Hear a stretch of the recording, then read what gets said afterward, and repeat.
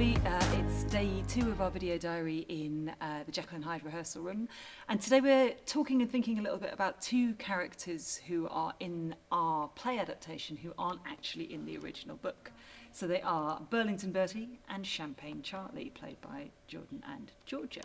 So do you want to tell us a bit about who these weird characters are?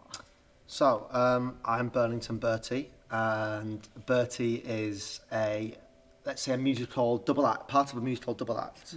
So, Georgia is... Champagne Charlie. Champagne Charlie. The other half of the double act. The other half of the double act. act, yes. And basically, we are a bit of light entertainment in the whole Jekyll and Hyde. We are the framing device that allows us to tell the story and become different characters as well. We're the narrators, basically.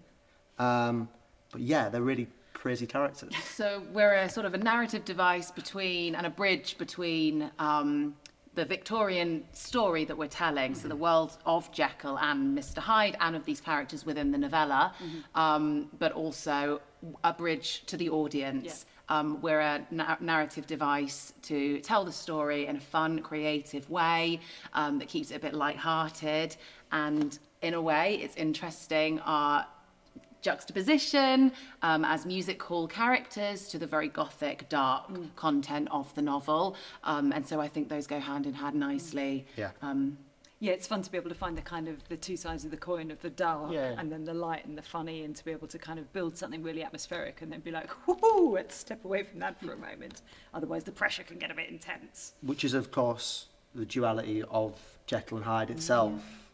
So yeah, no. The light and the dark. But of course, musicals were around in the Victorian times as well, absolutely. so it's very much like a device that was there at the time as well. And again, the kind of the melodrama and the music hall would have a funny number and then a tragic song and then a creepy magic act. So it's kind of part of that world building, isn't it? Yeah. So we're not only telling the story, but we're kind of giving a bit of a sense of Victorian England, Victorian Britain. And Champagne Charlie and Burlington Bertie are very much sort of learning the story as they go along. They're telling the story, but we're sort of learning it with the audience, so it makes us feel very connected to the audience because we're learning as they are learning the plot. And we're also exploring our relationship and the duality of us as well as the duality of Jekyll and Hyde. So you're constantly in contact with the audience, aren't you? There's never a time where you there's no fourth wall. I mean, we're in the round, so it'd be like 4 fourth walls, which would be a bit weird, but you're constantly kind of interacting with the audience. What are you anticipating the joys and the challenges of that will be? So, I mean, we're basically their mates. we're on their side. We're trying to tell them. So it's just really, the joys of that is just connecting with the audiences and really getting the story across.